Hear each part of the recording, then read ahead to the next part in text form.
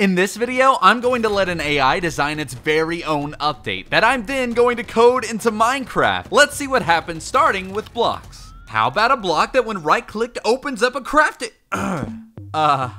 Let's try that again. A wishing well block. Okay, that sounds kind of cool. Now, Minecraft already has the desert well, so let's start there. This thing has been in Minecraft for so long, yet it does nothing. So I'm gonna change that. Let's go. So I'm gonna take an emerald, maybe a bunch of emeralds, and throw it in.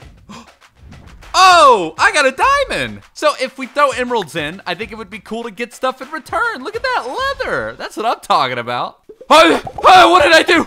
Oh, how do I turn it off? So, now we know how this is going to work. Let's do another. How about a farming block that would help players to more easily cultivate...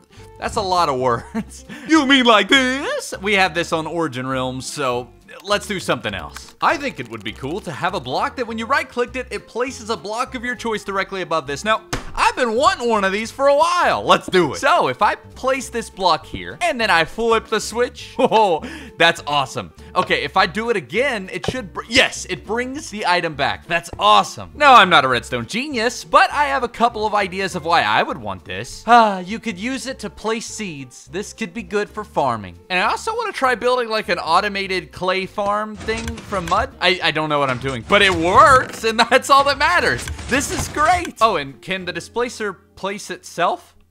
Okay, now that we've done blocks, we need to do weapons, items, hostile mobs, animals, and so much more. But first, we need an update title. So, AI, what should we call your update?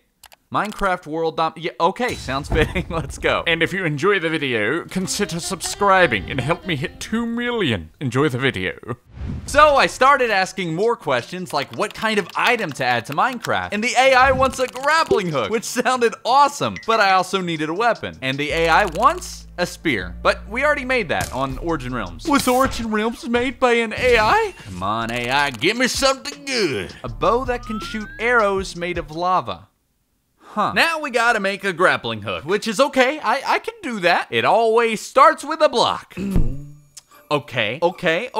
You know, I like this, but it doesn't really feel like Minecraft. So I reached out to my friend Sully, and he made this. Okay, this works. I think this feels a little bit more like Minecraft. I was too excited to try it out and forgot to make the lava bow. But that's okay, because ItisBeez made it for me, and it looks awesome. Surely nothing can go wrong with this idea. Leave it to AI to make the most destructive idea possible. This doesn't seem like this is going to go well. Oh, I'm so sorry, village. I'm starting to think this isn't the best idea for Minecraft. I wonder if I can, like, shoot it over. I could go even higher. I'm having a little too much fun with this. My world is going to crash any minute. Okay, all right. I normally have some terrible ideas, but this might be one of my best ideas ever. Oh, right. That's how that works.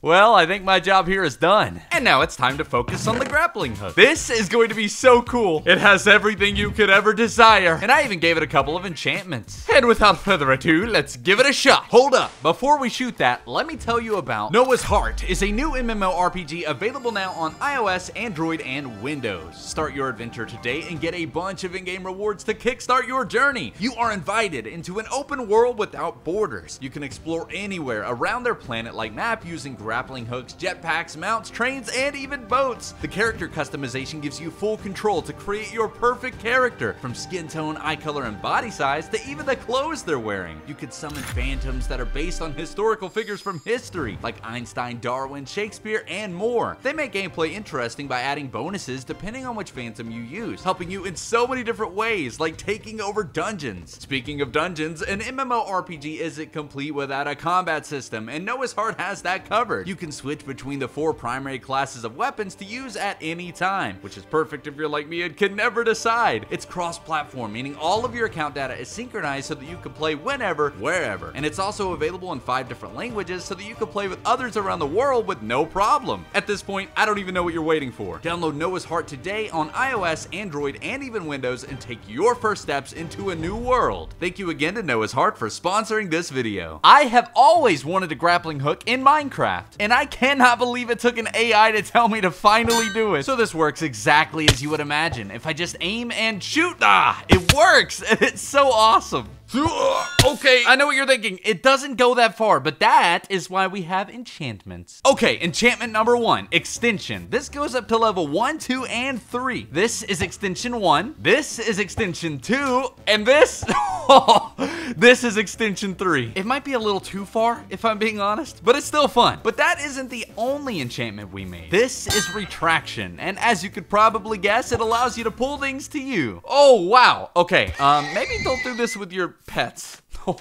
It's kind of fun to creepers though. And now, the moment you've all been waiting for. No, not that one. Let's start easy with a passive mob. AI, give me an idea for an animal to add to Minecraft. I wasn't expecting it to hit me with a pamphlet from the nearby zoo. I mean, look at all those options. Out of all of them though, only one caught my attention. Oh, this is the best idea ever. The AI knows me all too well. This isn't just a giant sea turtle. This is an uppercase giant sea turtle. Oh, yeah, this is fantastic. I think I could live with this. Giant mobs in Minecraft. I was having a lot of fun, but despite that, we needed something a little bit better. So I gave the AI one more chance. An elephant. Why? Because elephants are large, intelligent animals that could provide players with a new source of No, bad AI, bad, not happening. Okay, hear me out. I couldn't just not add the elephant. After all, look at this model Beez made. It makes me want to play my trumpet. Okay, I don't own a trumpet, but let me set the record straight. Minecraft needs more wildlife. That doesn't mean it needs to drop something or have any cool functionality. Elephants are beautiful creatures, and the savanna biome is kind of boring. So I think I understand exactly where the AI is coming from. More life in Minecraft would be amazing, and that's why I put the elephant in the game. Now, don't get me wrong. If you punch it on accident, then this is gonna happen. It's gonna chase you. But it's still kind of, you know, it's harmless, kind of. Okay, I admit the elephant may have trampled me, but that's okay. It's still a beautiful creature. Besides, it's my fault. I was trying to saddle that thing and use it as a vehicle. Okay, we've got our passive animal. Now, we need a hostile one. And the AI said, well, actually, let's come back to that. I have an idea. What if the AI could control us? No, not like that. What if the AI could control my Minecraft character? So the AI can control my Minecraft character now? Let's see what it does.